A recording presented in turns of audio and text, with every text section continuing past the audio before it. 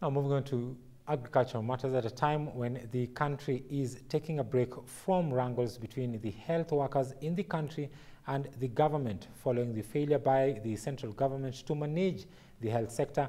Gatanga Member of Parliament Humphrey Njuguna has said it was a grave mistake to devolve health services. Speaking over the weekend at his Gatanga backyard, where he had organized for a free medical camp, the MP said health services are a humongous task for county governments since they do not have the capacity. The free medical camp saw over 6,000 people from humble backgrounds receive medical attention. The elderly also received blankets and others a packet of flour, of maize flour.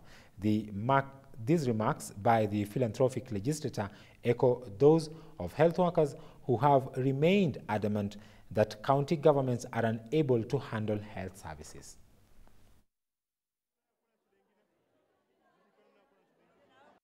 Right now, as we are talking, the numbers I have, we have treated 6,000, and you can see before 5, we have treated another, say, 6,000 people.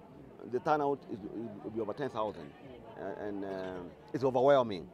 And basically, the message that I should be able to pass across is that the government and all those agencies that are dealing with health, from this point of view, because these people are sick, we should take matters of health very seriously.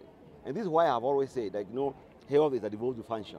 And for me, I don't believe that the county government have the capacity to deal with the issues of health.